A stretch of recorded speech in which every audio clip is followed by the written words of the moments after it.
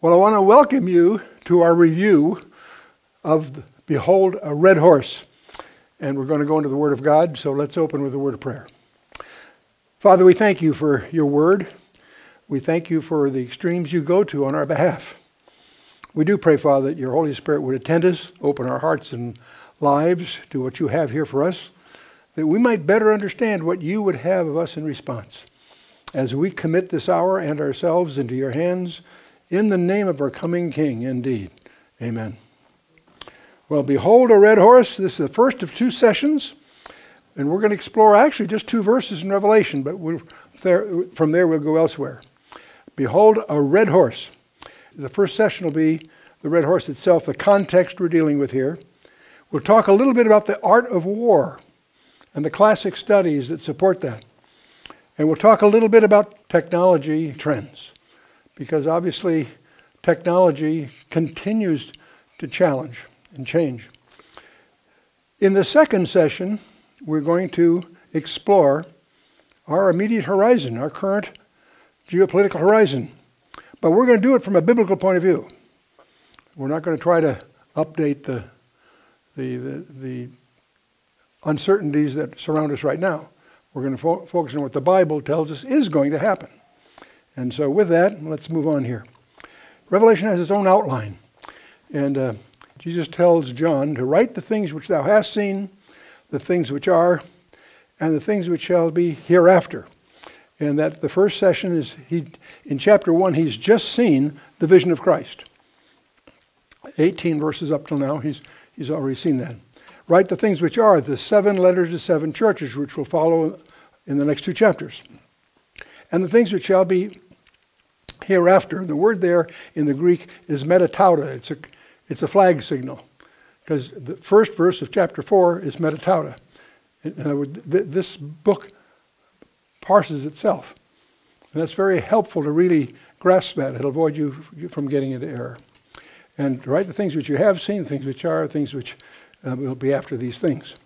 So chapters 4 and 5 will be the saints in heaven. We'll take a glimpse of that.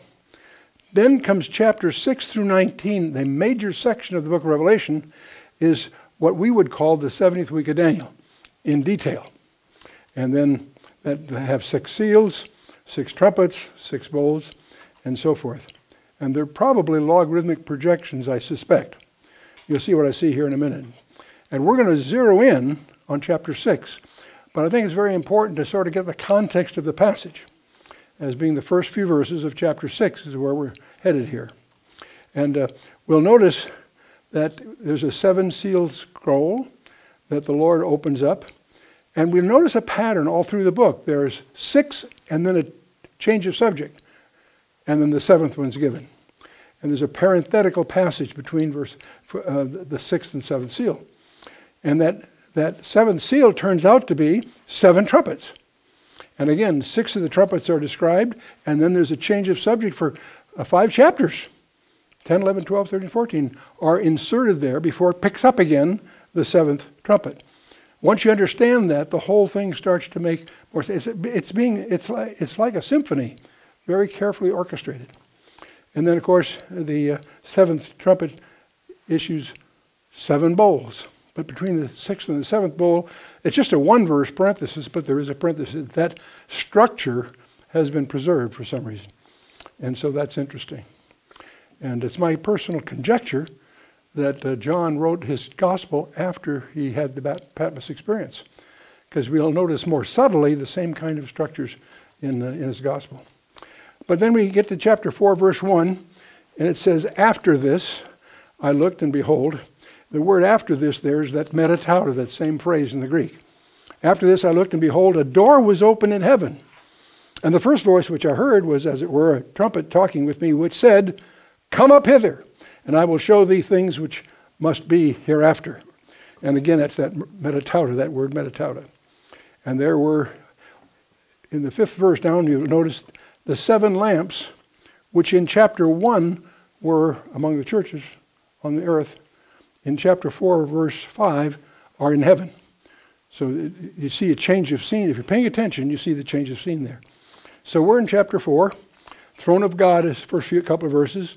There are these 24 elders, and it's really crucial in my view to really satisfy yourself as to who they represent. And the kings and the priests, the redeemed. The 7 lamps, as I mentioned, from chapter 1 are in heaven in chapter 5. There's a sea of glass that they're standing on. In Ephesians, we're washing the Word of God. There they're standing on it. I think the Holy Spirit is using puns, literally. And then the 4 living creatures. Your King James says beasts, but it's unfortunate because the word beast is a different word used elsewhere. It's really the 4 living creatures, a little different word. But anyway, with their 4 faces, and there's a whole study of the 4 faces we won't get into here. But David, the only place you find 24 as an express number in the scripture is David's organizing the priesthood, the 24 courses of the priests in 1 Chronicles 24. Again, 24, interestingly. There are 24 identifiers in chapter 1 referring to Jesus Christ. And each one of those are used as identities throughout the rest of the book, but there's 24 of them, again. And of course, there's 24 dispensational intervals, and we talked about that in one of our previous sessions. The 24 identity codes you can track down by just looking through carefully chapter 1, and you'll find there's 24 labels that are then used to refer to Christ all through the rest of the book. 20 identity codes. And there's, of course, these 24 dispensational intervals that we noticed in the 70 weeks, verse 26 is one of them, but we discover that they're actually all through the Bible, and there's 24 of them altogether, and let you look that on your own.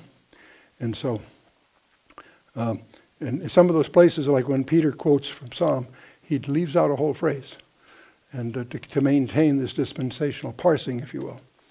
But okay, let's 24 elders. And fortunately for us, they identify who they are when they sing a song in verses 9 and 10 of chapter 5. And they sung a new song saying, Thou art, speaking to the Lamb. They sang a new song saying, Thou art worthy to take the book, to open the seals thereof, for thou wast slain and hast redeemed us to God by thy blood out of every kindred, tongue, people, and nation. And has made us unto our God kings and priests. That's the key word, kings and priests. Only 3 people are labeled that way.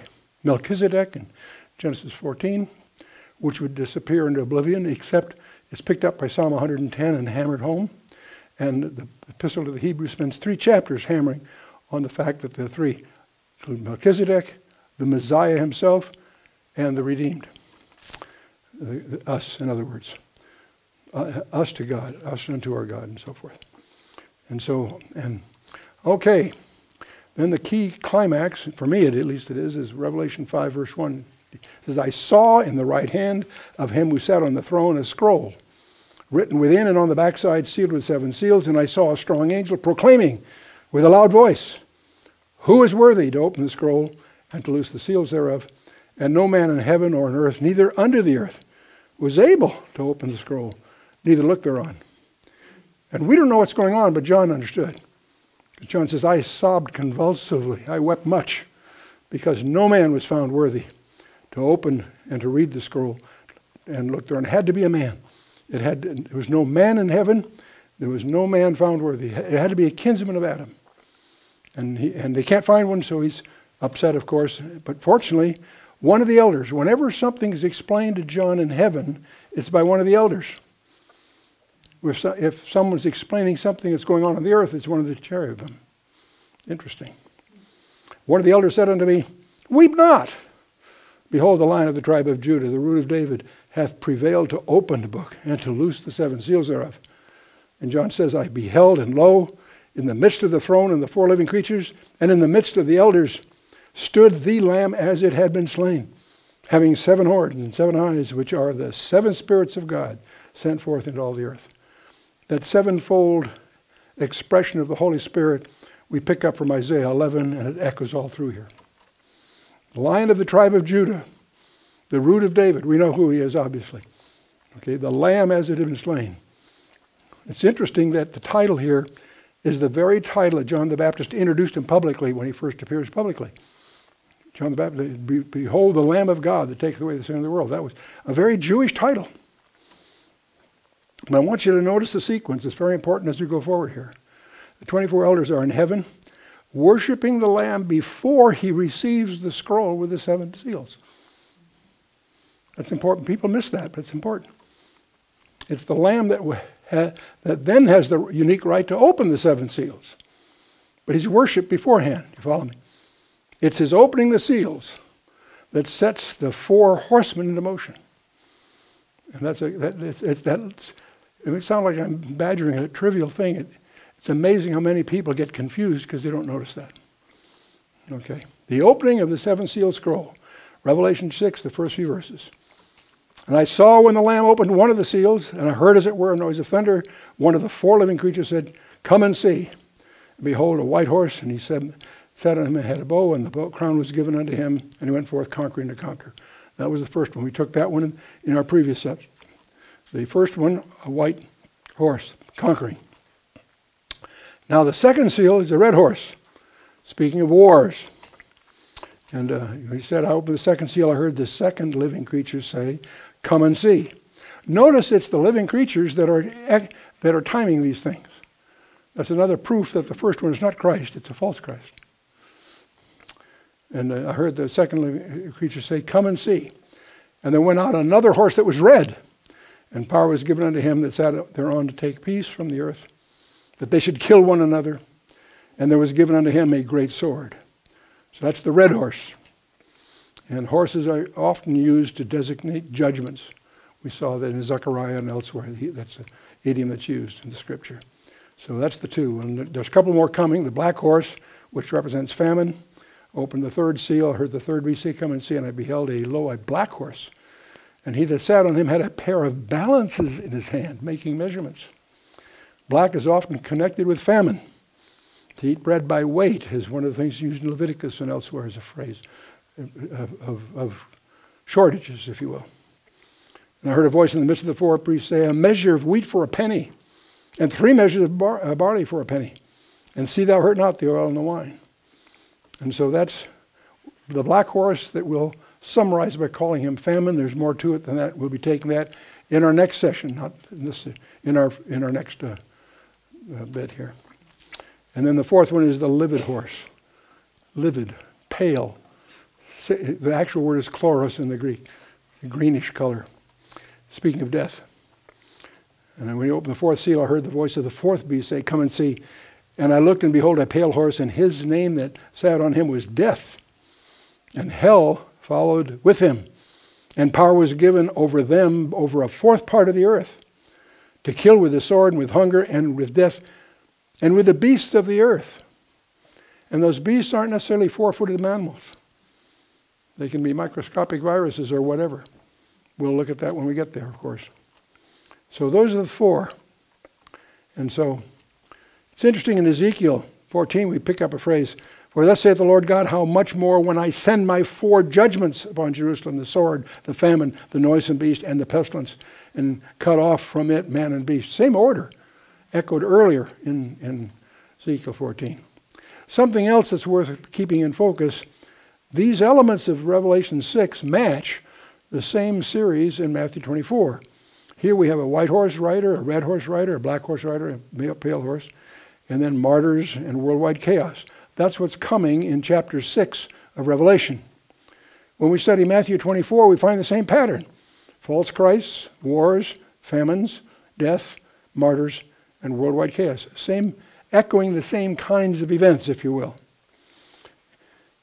And something that's incidental, probably not too important, but it's interesting to notice that the same colors are in all the Islamic flags. And I don't know what you do with that piece of information, but it's an interesting observation.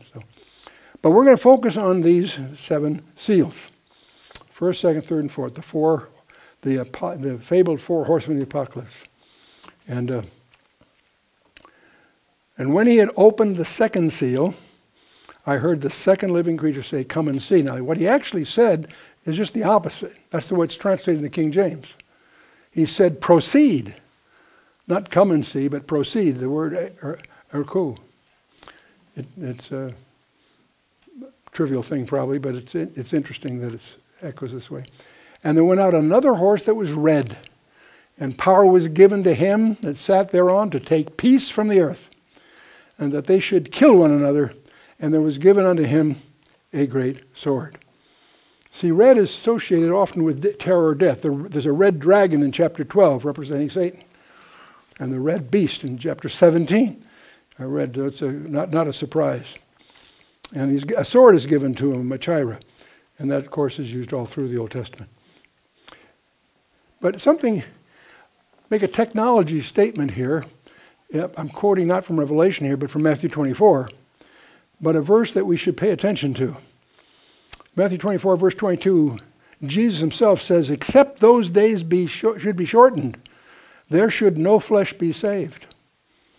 But for the elect's sake, those days shall be shortened. And I felt it was essential to keep this in front of us as we go into this subject. This is a technology statement. If you and I were studying this a century ago, it wouldn't make sense. If we're studying this during the Civil War in the United States, you can't visualize mankind wiping himself out with muskets and bayonets. And so this implies a technology. Now the question you might ask ourselves, did the technology to do this exist before our generation? Didn't. We live in a generation where it's literally not only possible, but threatened. Every geopolitical decision on the planet Earth has the nuclear cloud hanging over it. And we'll talk a little bit about that. And this wouldn't make sense if it was Civil War times or any of the earlier stages with manual. You couldn't see man. You see some awful carnage, yes, but not wiping himself out totally. And yet that is the thing that sits there. So we're going to talk a little bit about the art of war. Now that may sound strange because most of us have an intrinsic focus on being peacemakers. The idea art of war sounds negative, and that's a myopia on our part. Through most of man's history,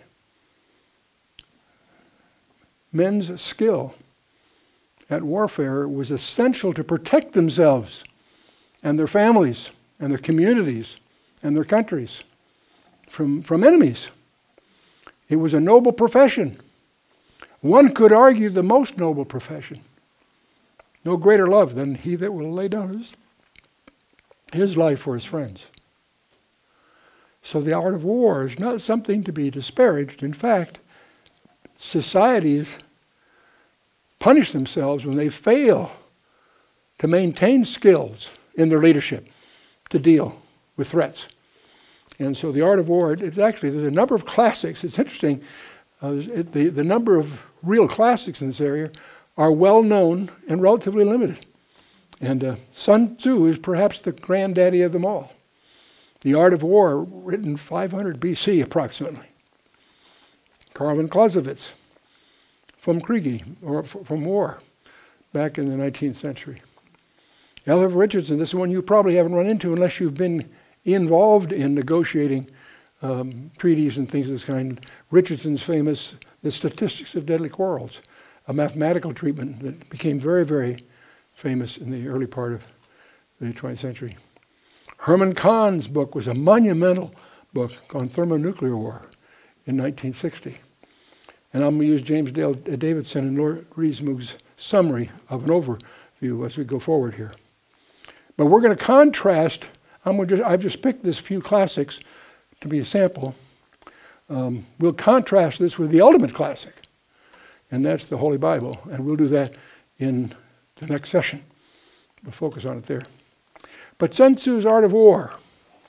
Siam Khan recounted that China's first historical emperor, Qin Shi's Huangdi, considered the book invaluable in ending the time of warring states.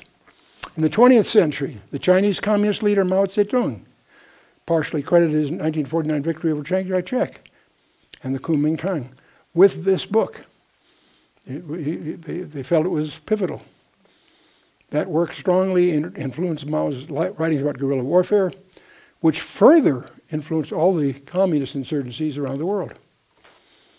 The art of war was introduced to Japan in about 760, and but quickly became popular among Japanese generals.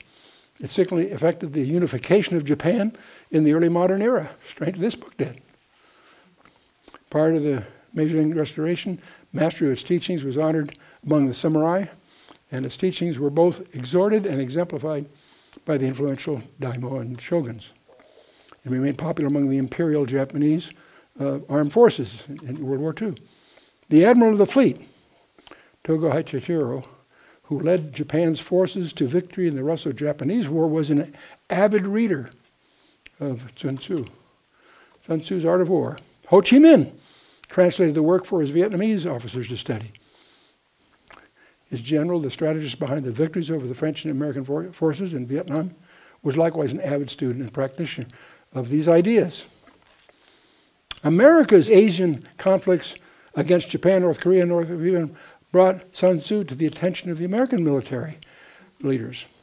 The U.S. Department of the Army has directed all units to maintain libraries within their respective headquarters for the continuing education personnel, the Art of War. And his Art of War was listed in the Marine Corps' professional reading program. And during the Gulf War in the 90s, General Norman Schwarzkopf and Colin Powell acknowledged principles from Sun Tzu related to the deception, speed, and striking of one's enemy's weak points. So this is a classic that old that's become a classic in all the sense of that word. Mark McNeely summarizes, he says, a modern interpretation of Sun and his importance throughout Chinese history is critical in understanding China's push to becoming a superpower in the 21st century. Modern Chinese scholars explicitly rely on historical strategic lessons and the art of war in developing their theories, seeing a direct relationship between their modern struggles and those of China in Sun Tzu's time. And there's a great perceived value in Sun Tzu's teachings and other traditional Chinese writers, which are used regularly in developing the strategies of Chinese state and its leaders. You may say I'm emphasizing this too much. Anyone that's been to West Point or Annapolis Naval Academy will, I think, testify to the value of having a depth of heritage in these areas. And this is going to be tested because we've foolishly thrown that to the dogs. We've really rooted out the heritage part of both the major academies. I think it's a big mistake. Another classic work is Carl Philipp Gottfried von Clausewitz, a Prussian general and military theorist who stressed the moral, psychological, and political aspects of war. One of the big mistakes that Hitler made, he inherited the German general staff, which represented many generations of specialists in military science. Prussia was not effective agriculturally, so its primary skill developed was in military tactics and so forth. They had a deep, deep history and insight. And the German general staff was something to be respected and feared. And Hitler made the big mistake of ignoring them. And that's to our benefit. He didn't trust them, and he set up his own clowns. That's another whole part of it. But anyway, it's interesting to realize the depth of learning that was represented, generations of it, in that staff that they didn't take advantage of. Now, Clausewitz's most notable work was Von Krivi, but there's others. He stressed the dialectical interaction of diverse factors, noting how unexpected developments unfolding under the fog of war, as he called it, in the face of incomplete, dubious, and often completely erroneous information and high levels of fear, doubt, and excitement, call for rapid decisions by alert commanders. And it's a very contemporary treatment. And he saw history as a vital check on the erudite abstractions that did not accord with experience. Boy, he argued that war could not be quantified or reduced to map work, geometry, or graphs. And Clausewitz had many aphorisms, of which the most famous is, "War is the continuation of politics by other means."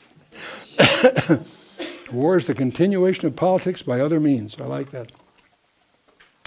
There's another book you probably have not heard of unless you've been in the field, and that's Richardson's Statistics of Deadly Quarrels. And this was a late 19th century. He was an English mathematician, physicist, a meteorologist primarily, a psychologist, pacifist, who pioneered modern mathematical techniques of weather forecasting and application of similar techniques to studying the causes of wars and how to prevent them, interestingly enough. He's also, as a mathematician, known for his pioneering work in concerning fractals and methods of solving linear equations, known as the Richardson's interaction. But he applied his mathematical skills to understanding the basis of international conflict. For this reason, he now is considered the initiator of scientific analysis of conflict, an interdisciplinary topic of quantitative and mathematical social science dedicated to systematic investigation of the causes of war and conditions of peace. And as he'd done in meteorology, he analyzed war using mainly differential equations and probability theory. So if you picked up his book, you'd quickly just cast it aside unless you have an appetite for those things. But considering the armament of two nations, Richardson posited an idealized system of equations whereby the rate of a nation's armament buildup is directly proportional to the amount of its arms the rival has, the grievances felt toward the rival, and is negatively proportional to the amount of arms he already has itself. He actually quantified those things and came up with models that are regarded as very useful. And solutions of the system equations allows insightful conclusions to be made regarding the nature and the stability or instability of various hypothetical conditions which might obtain between nations. And one of the jobs I had when I was in that world was I designed the war games supporting the Geneva negotiations for the arms control negotiations. And setting up a situation where there is an imbalance between two is always unstable. We actually demonstrated that empirically. It's really quite really leaning heavily on Richardson's ideas. He presented data on virtually every war from 1815 to 1945. He hypothesized a 10 logarithmic scale for conflicts. In other words, there were many more small fights in which only a few people die than large ones that kill many. And while no conflict size can be predicted beforehand, indeed it's impossible to give an upper limit to the series, overall they do form a Poisson distribution, and that's useful. And on a smaller scale, he also showed the same pattern for gang murders in Chicago and Shanghai, if that means anything. Anyway, one of my favorites, though, is Herman Kahn, because I had a chance to meet him. He was a military strategist at the Rand Corporation, and although his major work was written only a year before he left Rand to form his own Hudson Institute, it became a foundational treatise on both the nature and theory of war in the thermonuclear age. And it's a very different kind of thing. Thinking about the unthinkable was one of the major chapters. Kahn, big, thick book, absolutely required reading to anyone that's in the strategic world. Kahn addressed the strategic doctrines of nuclear war and its effect on the international balance of power.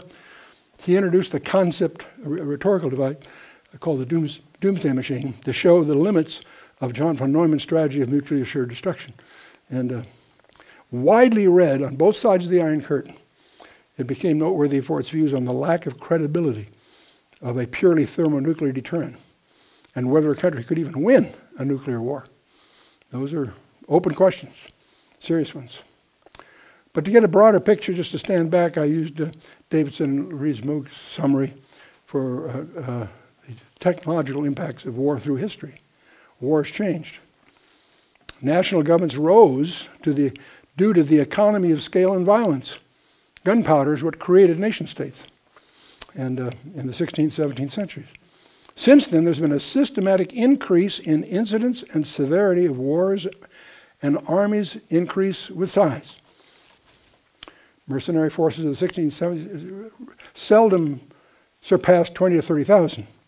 By the 17th century, nationalized armies doubled and tripled in size. Napoleon mobilized about 1 million, unheard of before then. In the 17th century, there was rarely one artillery piece for every 1,000 armed men. By 1709, there were usually 2 or 3. By 1916, the French amassed 2,000 guns in 10 kilometers of front. By 1942, in Stalingrad, the Russians assembled 4,000 guns in just 4 kilometers. See the intensity of the technology. In the 18th century, the average size of the large field army is about 47,000. In the U.S. Civil War, the Federal Army reached a maximum size of about over 600,000. In World War I, over 63 million men were mobilized and at least 8.5 million killed. See these things escalating. As the technology improves, the economies of scale get worse. In World War II, the total mobilized was about over 100 million people. And the battle casualties here do not include over 100 million killed by Stalin or Hitler in death camps of their own people, which is a whole other subject in a sense. World War I conflict domains remained historically limited, and they were territorial. Even World War I was territorial. World War II introduced the global conflict. That changed the scale of everything. Current strategic horizon involves what we call triads: land-based missiles, submarine missiles, and bombers. In other words, all three elements. World War III will certainly involve space assets. They already are, incidentally. 20th century was known as listed as the American century by Henry Luce back in 41. Very accurate description. It's also been deemed the bloodiest century in all of human history. 20th century is the bloodiest we've ever had. And we're now in the 21st. So you can get your coifel Esser logarithmic paper and draw some lines and predict how bad it's going to be. The final confrontation will certainly be hyperdimensional, because that opens up a whole other subject. General Douglas MacArthur and President Reagan both so declared in public statements, expecting involvements of aliens, strangely enough. Wars and other prophetic events always seem to come in spurts, incidentally, with increasing intensity, like birth pangs, the very word that Matthew uses. Technology has accelerated confrontations. Battles, by the way, are won or lost in advance, usually on the drawing board several years ago. The Society of the Old Crows, those are all your countermeasures people, still have their reunions. Electronic countermeasures are the key technology, ever more than ever today. In the movie Top Gun, the key engagement lasted 3 minutes. 3 minutes for the whole deal. Today, standing armies, professional military, heritage and traditions, all have been prostituted in our current administrations. Where Michael News gets court-martialed because he refused to shed his American uniform. He refused the UN uniform. He'd do whatever they asked, but he's going to do it as an American soldier. They court-martialed him. And the Congress was didn't fail to act, unfortunately. Now we have also strategic weapons. What I mean, atomic bombs themselves involve a point target. A thermonuclear is an area. That's what changed everything. The thermonuclear allows you to move the decimal point. There's another thing called electromagnetic pulse. There are things called neutron bombs, biological weapons. These are all exacerbated by the advent of inexpensive chemical biological weapons and the deniability that accompanies the small rogue terrorist groups. Up till now, it's been economies of scale, not anymore. Small groups with modest funding can create havoc, total havoc. So the nature of modern conflicts is changing. A ground blast of a relatively small 1 megaton bomb hitting a city of about 1 million people would leave almost half injured, 1/4 of the buildings unusable. A standard 4 megaton bomb, that's our standard military one, it's not one, it's 4 megaton bomb, would leave a 30-mile crater in which even the building materials would be unidentifiable. It would have been ionized. That's your standard 4 megaton weapon. Intercontinental missiles can reach anywhere in the world in less than the time of this talk. And the casualties of a full-scale exchange have been estimated at about half the population involved. Now the Soviet doctrine, it plans to take advantage of surprise. Their doctrines are based on a first strike assumption. And that's not a supposition. I've had that from the JCS itself. We know that as their philosophy. The U.S. policy is to endure a first strike. That's what I'd call reckless endangerment of the American people. For a deterrent to be effective, it has to be credible. And that's more than just the technical assessment of the systems involved. It includes the credibility of the decision maker. And brinksmanship confrontations have already occurred in more frequency than they want you to know. The most well-known, of course, the 1962 Cuban Missile Crisis is well-known, well-documented. But there have been many other times. At NORAD, there was an alert right up to, we were less than 10 minutes away from an exchange. Man tells us the world's getting better. God says they're going to get worse and worse and worse. Man says that peace among the nations is close at hand. I don't believe it. God says there'll be wars and rumors of wars, kingdom against kingdoms. Man expects to win the battle against disease, famine, and hardship. Seems fair enough. God says there's going to be fearful judgments of disease, famine, and hardship. So I'm not bringing good news here. So the red horse, let's talk a little bit about technology trends. From here, we could go into a whole side discussion of transhumanism. Right now, as we speak, the biggest arms race that we've ever had going on is going on between Russia, China, and the U.S. to build what they call the super soldier.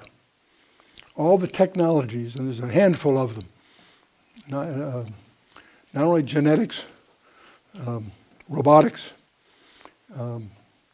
nanotechnology, the goal of which is to make machines the size of molecules, and artificial intelligence are all accelerating at enormous speeds, all aimed at, among other things, creating the super soldier. And not just exoskeletons that you can run up a hill with aids, much more than that. They now can make muscles with 100-to-1. They don't have to use hydraulics anymore. They actually have muscles that are 100-to-1 better that can be mustered in. So we could spend a whole hour just highlighting some of those things. And we have. We have materials on the transhumanism. All that applies here. Stealth, the other technology trend, is to make things invisible to radar. The fact that we have stealth fighters and bombers is no surprise. It may surprise you, we also have stealth techniques that make them invisible to lasers. And these are both airborne and ground, and very sensitive areas. But that leads to another trend that deserves more discussion. The whole idea of wars among robots. Did you know that they've already started? Did you know that we have several hundred robot aircraft in Afghanistan that are being piloted from Langley, Virginia, or Florida? Predators, as they're called, is one of the brands that's turned out to be very successful, under remote control. There are even some that can be launched from aircraft and regathered by aircraft. Robo-wars. Predator robots in Afghanistan are currently being piloted from Langley, Virginia, and Florida. Stealth bombers also are now remotely piloted from aircraft carriers. Surprised me to discover this. Drones is the popular term for them, are now able to be launched from airborne carriers and then retrieved after their missions airborne. I didn't realize that. So the most successful one is a very simple one called the Predator. No pilots on board.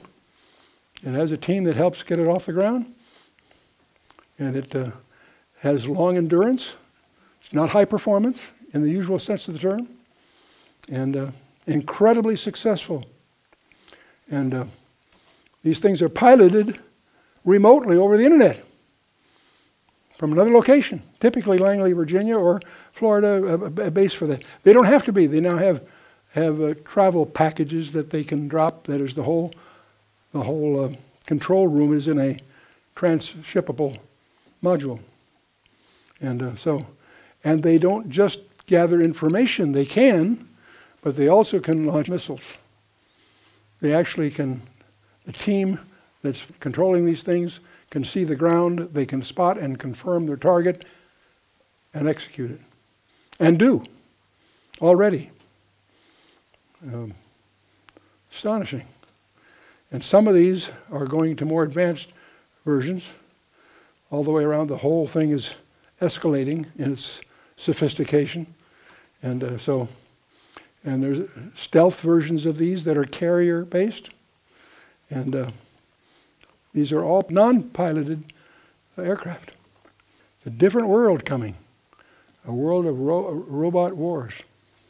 And we're not the only ones doing it. This is the Guizhou Soar Dragon. About a 750 kilometers per hour cruise speed. About 7,000 kilometer range. 2,000 kilometer combat range. Endurance about 10 hours. Service ceiling about 18,000 meters. And thrust to weight is incredible, almost 6. So that's doesn't have a pilot on board. All done remotely. Different world coming. Different kind of world. A world that I'm going to suggest is more hazardous than it's been before. Not for the pilots, because they're not on the board. But there's some other trends. So in all these trends, something else is going on. That's what I'm going to call the reversal of the economies of scale. One of the things is miniaturization. One of the big things in nuclear weapons now is make them small. Something you can carry in your pocket or in a suitcase. That's the cutting edge of that world.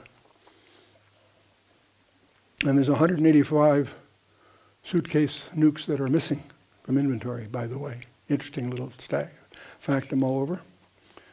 But the other thing is being overlooked, which is an offset, in my mind, to the robot wars. Electromagnetic pulse technology. And this is not a new surprise, but it's just being ignored astonishingly. Let's talk about this a little bit. Electromagnetic pulse. You know, the engineers, not only can they not spell, they can't even parse a word properly. Electromagnetic pulse, you'd think is 2 words, but it's 3 letters. It's EMP. That's just, if you're an engineer, it makes sense. If it's electromagnetic pulse. It's the nemesis of our electronic world. The more we advance technologically, the more vulnerable we become to EMP. What are we doing? And when we talk about EMP, let's first of all talk about the nuclear threat. There's another one I'll come to. In 1962, we detonated some routine atomic tests, and the Starfish Prime detonation was done about 400 kilometers above Johnston Island. It was an airborne ignition. It was about 1,400 kilometers away from Hawaii. Seems safe enough, a long way away, did a little test. What harm can it be? It caused the street lights in Hawaii to fail. That shocked a lot of people. Couldn't figure out what was going on. Tripping alarms, circuit breakers, so forth. 1,400 kilometers away. They damaged telecommunication facilities. A lot of explanations going, a lot of careers cracked up because no one was aware of the phenomenon at that time. The Soviets also, we were doing the Starfish Prime detonation, the Soviets were also doing their tests, what they called Project K. They discovered the same thing, that they had power breakdowns of buried cables that failed. And the damage to overhead and buried cables 600 kilometers away.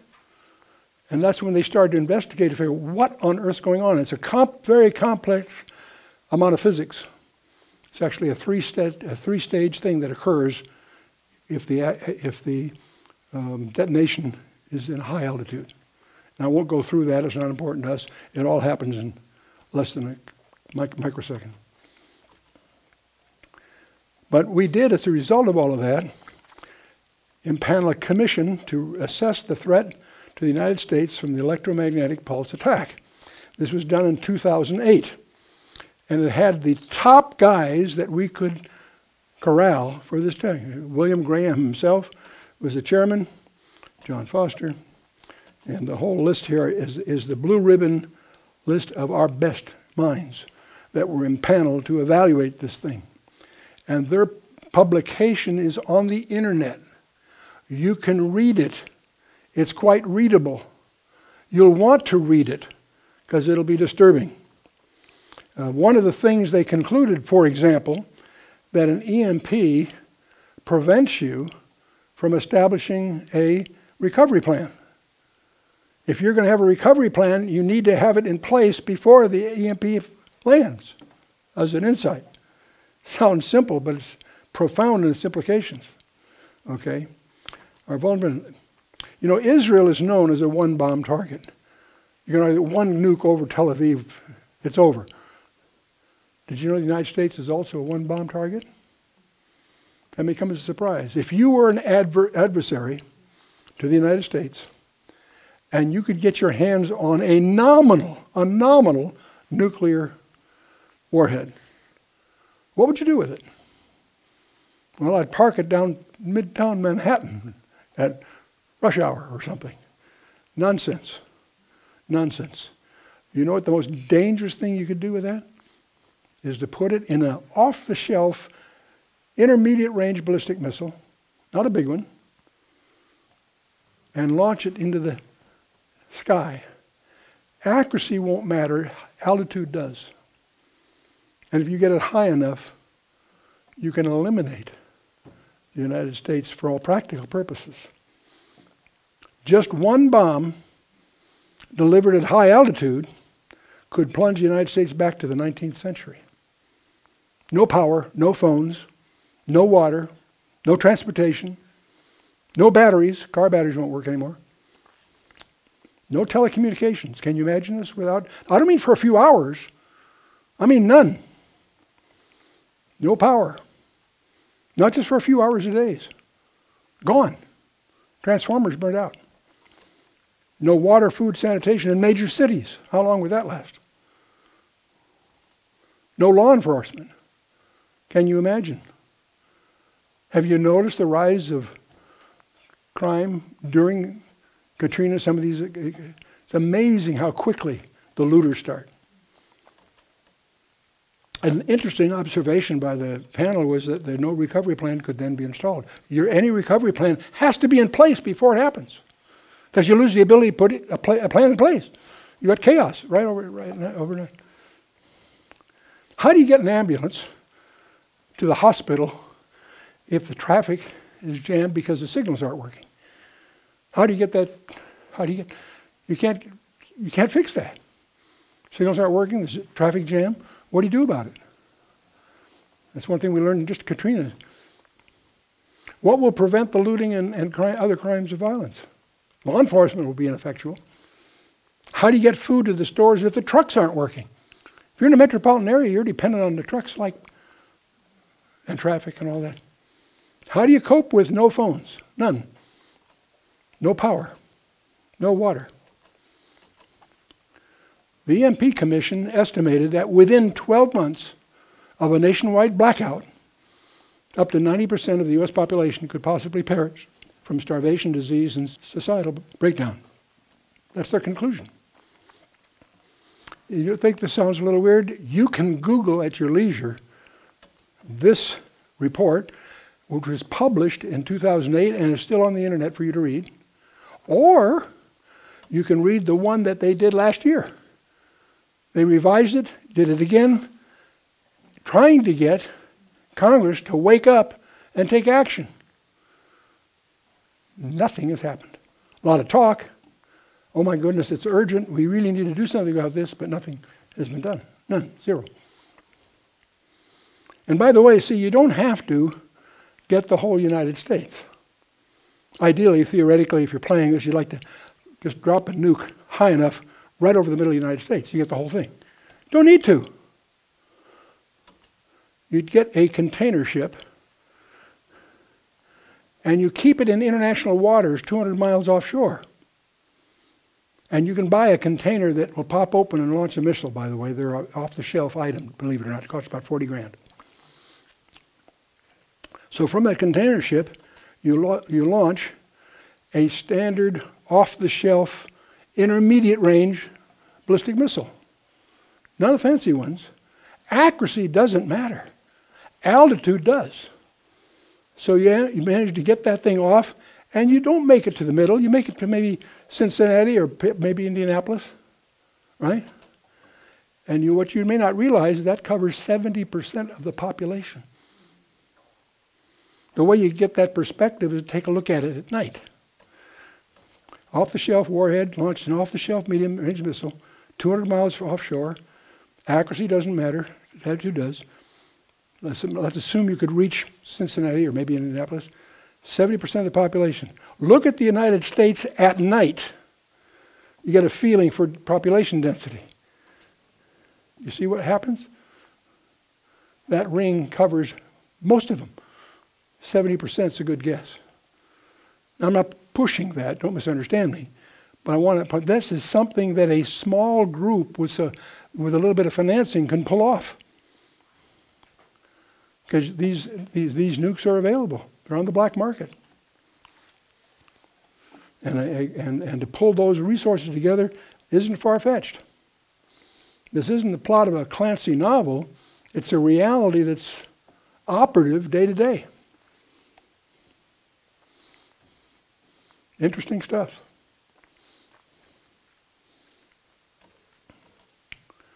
Several congressional commissions have confirmed the vulnerability and requested responses. But no urgency has resulted to any of this. I called this reckless endangerment of the population.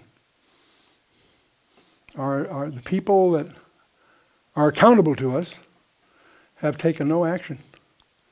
No one's gotten concerned enough to rattle the right cages. Again, you can Google the Commission to Assess the Threat to the United States from Electromagnetic Pulse, and you can do that whether you're not in the United States. Anyone can Google this. And there's two. The one in 2008, it happened to publish the same month that the 911 thing got published, and so that's what the press picked up. They didn't bother with this that much. But the commission was reassembled and readdressed the whole thing in 2014, last year.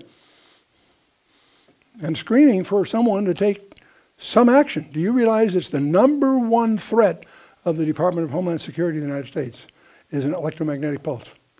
Now the military have taken action. All kinds of military stuff has some certain kinds of protection, but not the metropolitan area cities. There's no way to help them. Now, if that was all, that would be all.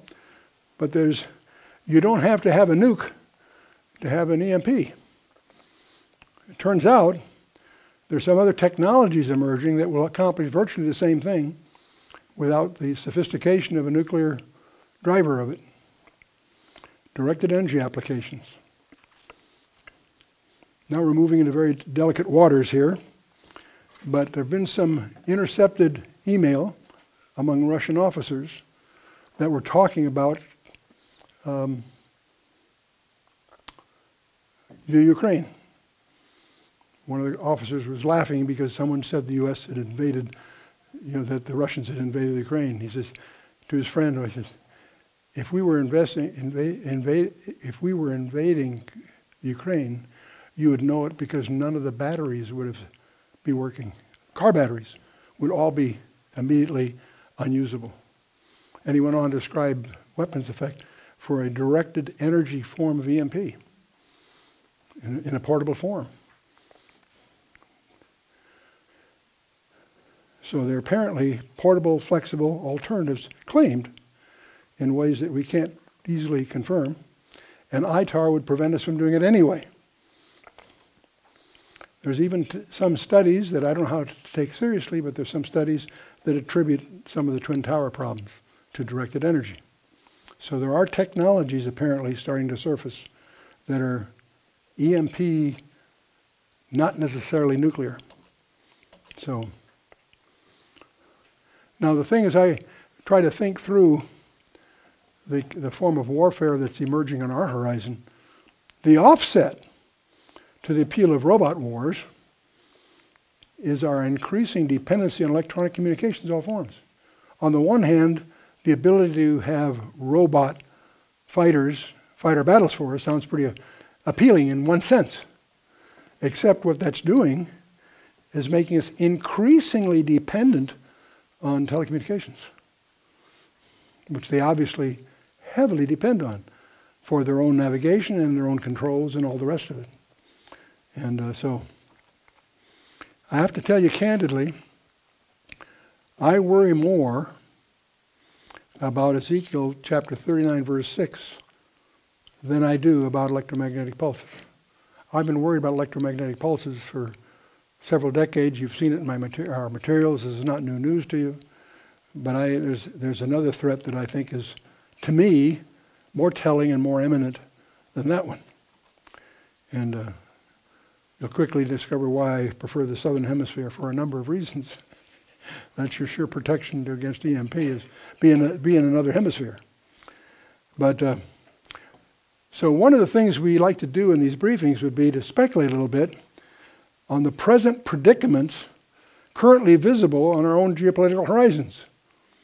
Very tempting to go through a little checklist on the Middle East, on ISIS, on the Ukraine, on North Korea, and other combatant possibilities in the China Sea and the rest.